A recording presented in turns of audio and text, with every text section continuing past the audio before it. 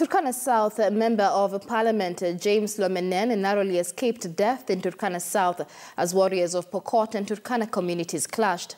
The legislator had gone to officiate the return of livestock which had been stolen from Turkana by Pokot bandits late last year. Joanne Letting with the details.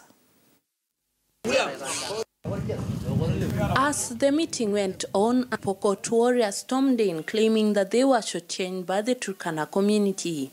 The warrior asserted that they were handing over livestock, yet the Turkana people had not released theirs. Turkana warriors, on the other hand, accused the Pokot warrior of insincerity, noting that he had not released all the cattle that he stole from the Turkana community. They claimed that the man stole 27 heads of cattle from Turkana and had released only 8 of them. Tension escalated as the man declined adamantly to return the cattle as he stood in the middle of the baraza.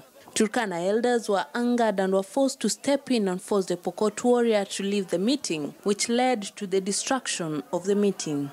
The Pokot warrior was forced to leave, but after a few minutes he came back armed with a cocked gun, forcing those who had attended the meeting to scamper for their safety.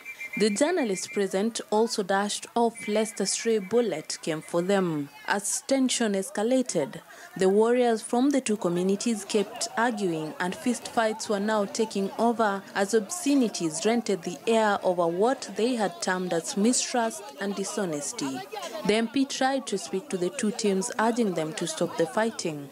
He then went on to speak to the few elders from Pokot and Turkana, who had remained unshaken as the scuffle went on, urging them to speak to their young men and to distribute the animals that had been surrendered. The MP has called on the Cabinet Secretary in charge of Interior, Joseph Nkaiseri, to ensure that the area is secure. It was a life threat and we were almost losing life.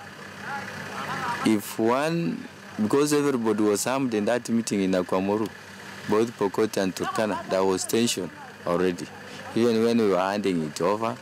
So, and most of them were also drunk. I really pleaded with them that no one should actually shoot. So that's the question we're asking. Why are we put in this awkward situation? Yeah?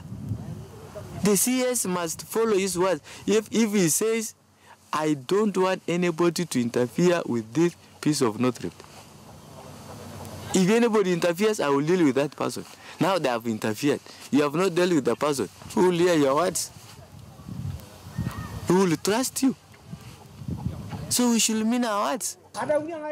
Suspected Pokot bandits had stolen animals belonging to Turkana herders in November last year, and plans of recovery had been initiated by peace committees from both counties, which managed to recover 22 donkeys and 8 heads of cattle. Joanne Letting for KTN News in Akwamoru, Turkana County.